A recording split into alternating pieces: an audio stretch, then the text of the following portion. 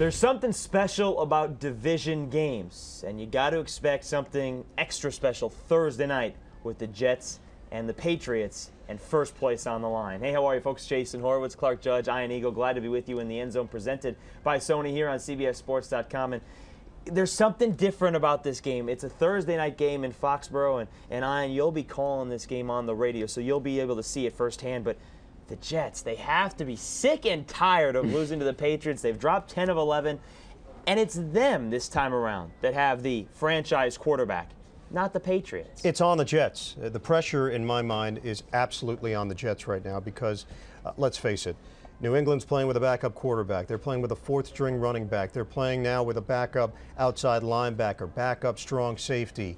This is the time. The Jets, either way, win or lose, this will be the defining moment of their season. And a lot of that has to do with the fact that they are built to win now. This is not the start of something. This is not the middle of something. This is something. They are in the middle of it.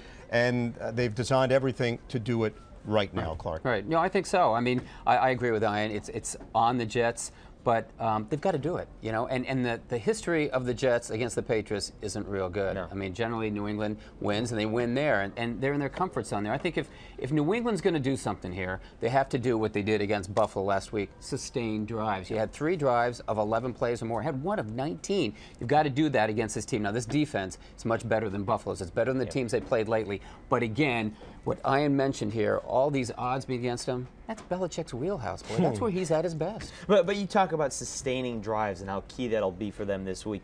That could be an issue because they did it on the ground a lot last week. Ben Jarvis, Green. It doesn't matter who the running back is right now. We're into 4th and 5th string running backs in Kevin Falk and Ben Jarvis, Green Ellis last week having more than 100 yards. But this is the Jets' rush defense, and Chris Jenkins is playing at a Pro Bowl level and maybe an All-Pro level. And they're a different team than the one that met the Patriots back in Week 2. Absolutely. And I think that's the part that we have to factor in. Yes, we can look back and say they've lost 11 of the last 12 against the New England Patriots. You've got the Mangini, Belichick storyline, the pupil going up against the professor. But ultimately, the Jets believe they are a different team than the one that faced the Patriots back in Week 2. Yes, their defense has been much improved. The play of Jenkins, the play of Pace, the play of Revis, young players, Revis stepping forward, Mangold, DeBrickashaw, Ferguson. This is the time. If it's not going to happen now, I don't know when it's going to happen. And obviously, you've got a bit of a family feud going here because there's so many connections between these two franchises. They know each other so well. We say that. This is one of those cases where they really do know each other. Yeah, speaking of well. the family, I mean, Ty Law joins the Jets this week. That's the caveat here. Ty Law, who used to be with the Patriots. But I tell you, when you mentioned that about what's at stake here with the Jets, I look back at that second game, and I was at that second game, and I'll tell you what's different about this Jets team. Brett Favre has fit in. They understand him. He knows what to expect from them because in that second game, they had 3 plays inside the 5-yard line. Remember that there was a red zone. And they ran all 3 times. And they ran all 3 plays. And people afterwards said, "You got Brett Favre to run the ball? No, you don't do that." And look at their game since then. They haven't done that. I mean, he's throwing short. You have Dustin Keller last week. They're getting what they want out of Brett Favre now. And I agree with Ian. If you're not going to do it now, you're not going to do it. Ian, how big of a loss is Adalius Thomas? He's done for the year now for the Patriots. Outside linebacker. Big loss, huge loss because of the fact that he's so versatile, and he's one of those guys that Bill Belichick loves to coach because he can stick him anywhere on the field. He plays every down. They don't have sub-packages for him. He was an every down player. All of a sudden, they're going to ask some guys to do a little bit more, and guys that don't have the experience. Thomas was one of the core guys. I think that's a big loss. They could actually deal with the loss of Rodney Harrison, and they have.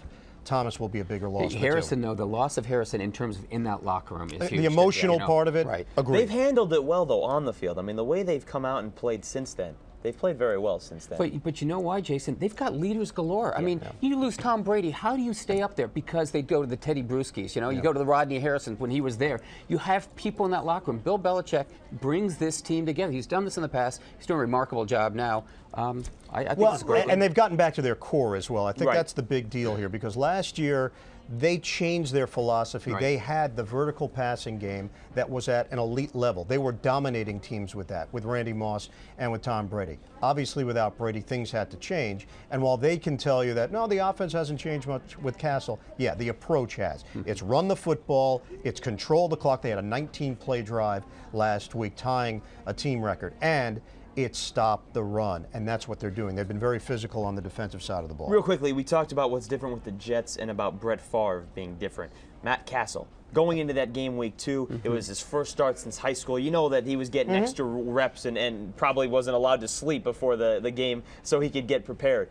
The Jets have tape on him now. They know what's coming. How big of a difference is that? Well, I think it's a factor because you didn't know what you were getting in the second game of the season. And I think they were kind of feeling him out, but the big turnover in that game was not by Matt Castle, it was by Brett Favre. That's true. And I think they look at him now and they have an understanding, but he is playing within himself. I know it's a cliche, but he's doing the right things. He's not turning the ball over. They're operating with, as Ian said, a 4-string running back, and they're getting things done the right way. Randy Moss is back in the mix, but not as a deep receiver. I mean, they're getting him all over the field. It's good to change him up. All right, let's make some picks. Ian and I need to... well, we need to change our luck here, Ian, is what we need to do. Let's make some picks. Clark, we'll let you go first. I can't go against New England. New England at home, Belichick factor, I like the Patriots. I think it's all lined up for the Jets to actually get this win. As we've talked about, if it's going to happen, it's got to happen now. This will be the defining moment of their season up until this point. The Buffalo game was big. That was a breakthrough moment for the New York Jets. This will be bigger, taking over first place in the AFC East by themselves and doing it against the team that's haunted them since 2001. This is going to be the defining moment of our picks. Yeah. I'm also going with the Jets in order to come back and come. You and I are We're done. We don't pair up well together on selections. But we'll see how it all plays out. Don't forget, folks, it's Thursday night, and it should be a great one. Hope you're able to watch it. If not, figure out a way to do so because it should be a very good football game to start out Week 11. Plenty more to come on the End Zone. We're going to talk about if Tony Romo is actually going to make the difference for Dallas on Sunday night. That's all coming up, plus plenty more. For Clark Judge and Ian Eagle, I'm Jason Horowitz. Take care.